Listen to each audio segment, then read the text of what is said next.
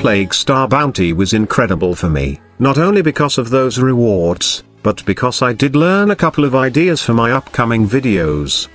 It let me take a closer look at my Nova, and I did release a video about a Boom Nova build just a day ago, and you can check that out later. I have left the link for that build at the end of this video. But for now, let me give you yet another awesome synergy that you will definitely enjoy playing with. Sarpa was one of my most played weapon during the Plague Star event, as it makes the Hemocyte fight a lot easier with its armor stripping capability. But, after a couple of tests, it looks like there's more to this Gunblade. In fact, it can melt enemies in seconds provided that you have the right tool to make it godly. And, I will provide you all of that.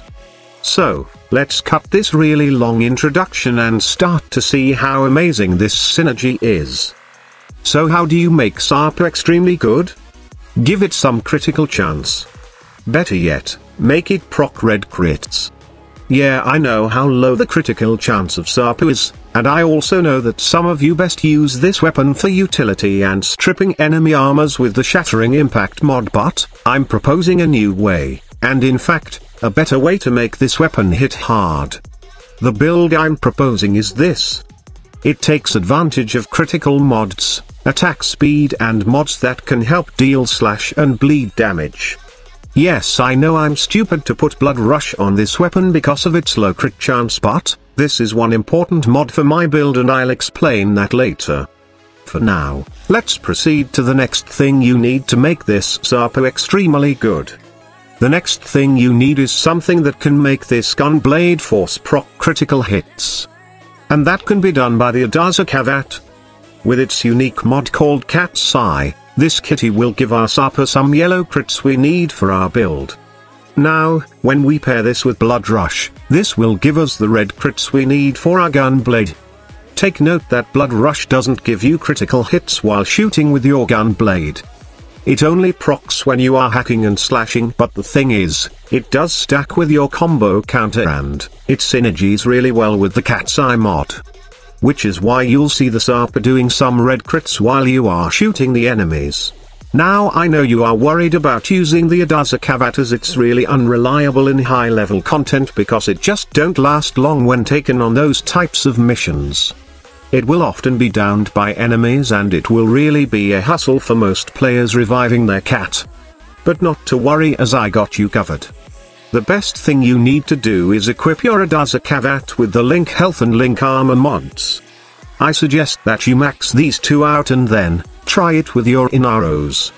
This Warframe makes your cat extremely tanky depending on how much armor and health you mod your Inaros. When I have this loadout, I usually mod my Inaros this way. It's a pure tank Inaros with over 6k health and his negation swarm augment for even more survivability.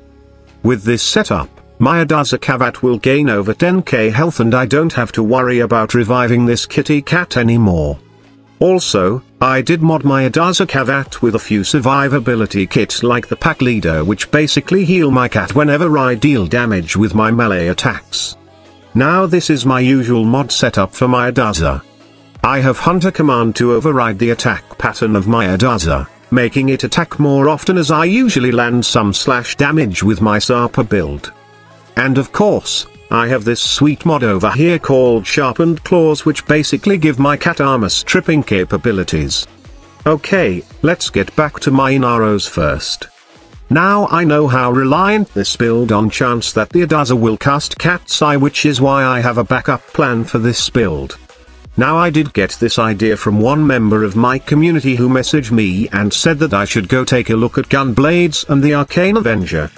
So I did, and it works really well with this build. The idea is, Arcane Avenger will be the other source of crits when our cat don't proc the crit chance yet. It's a pretty good option as we know how tanky our Inaros is, that most of the time, we will see Arcane Avenger procs. Now this is not actually needed, but you can also put some melee arcanes on your build like the Arcane Fury. It does work really well with this build, giving us more damage and making our Sarpa shred enemies' health faster. So that's how you can build a Gunblade Pharoah, and make your Sarpa powerful. Yes, I know it's costly, and it has lots of things needed before you can make it great, but the end result is really amazing. Okay, I know you are not totally convinced yet, so let me give a short demo on my Gunblade Pharoah.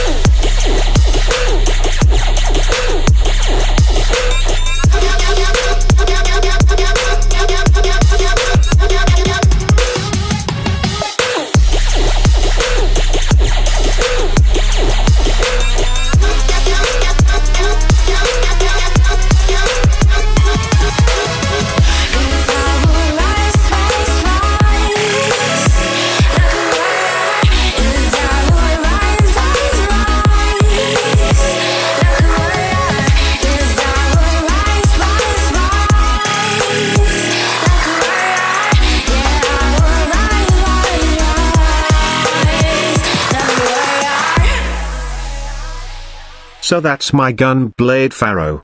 I really enjoy this setup while playing Kavat Endless, as it just helps our team keep up the life support with the amount of slash damage this synergy gives. This build really shines in survival missions because of the amount of combo it can stack. The longer your combo duration, the more lethal this build is. However, you can also try it in any sort of missions like high-level sorties. It's just really that good, and I definitely suggest that you try it for yourself. Some people really don't like using Gunblades, and some just use it for utility purposes, but I do hope that after seeing this video, you will fall in love with your Sarpa. So that's it. Hope that you enjoy watching this video and find it informative. Before leaving, please do me a favor and hit that like button, and, for first timers, you can join the Grind team by simply clicking that big red subscribe button below. Just remember to turn on notifications to receive daily updates from this channel. Thank you so much for watching. Squad Leader signing off.